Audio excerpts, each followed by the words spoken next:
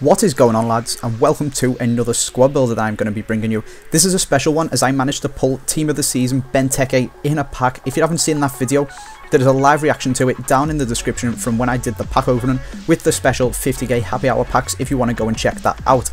Also, if you're looking to get yourself some coins to blow on packs like I did to get this Benteke, there is a link to UT Coin Traders where you can go and get yourself some nice and reliable site. Now, let's crack on and blast through the first bit of the team because it is pretty much standard sweat. In goal, we've got Julio Cesar. We all know is an absolutely insane goalkeeper. At centre-backs, we've got Koscielny. Same again, although his third in form's just come out, so you could pick that up if you wanted to. At centre-back again, we've got maybe a bit of a different choice, as you have gone from Mariappa, who I loved in Pokemon FIFA, which is why I've picked him up. Extremely sweaty player, and that is just what I was going for with this team. We've got Kyle Walker at right back, and at left back, we have got Clichy. He is not in 4-3-3, so we need to turn that off. Just let's bump it down to normal and stick in Gael Clichy. So the reason this team is so sweaty is because I was going to use this team to do some wagers with. So I actually wagered in NepentheZ. I wagered them once with a different team and then once with this team. So I lost the first one using a KSI Killers Bundesliga sweat thing. And then you'll have to wait and see what happens in the second one when I show you at the highlights at the end. So that's what's going to be going on after this game. You'll see me wagering for 50k. So I'd already lost 50k to him. It was double or quits. And I was using this squad. So you can see there, we've got Fellaini, Yaya Toure. Two of the most overpowered up and down midfielders in this game. And then one of my favourite midfielders for playing on the right side to cut in with his left foot and shoot. And that is David Silva. At right wing, we are going to be putting Hatton Ben Arthur, 5-star skills and an absolute rocket of a left foot to cut in on. And on the opposite side, we've got Asaidi, who is the same job, 5-star skills and cuts in on his right foot. These two guys aren't very high rated, but they are both absolutely incredible and they will score goals for you for days. And then, of course, up front, we have got the main man, Team of the Season, Benteke. You can see I've only played 3 games with him online, and he scored 6 goals for me, which is just incredible. His strength, his just power shots, his absolutely everything. His heading, his shooting, even his dribbling is pretty good. It's quite clunky, and he hasn't got very good skill moves. 2-star there, you can see.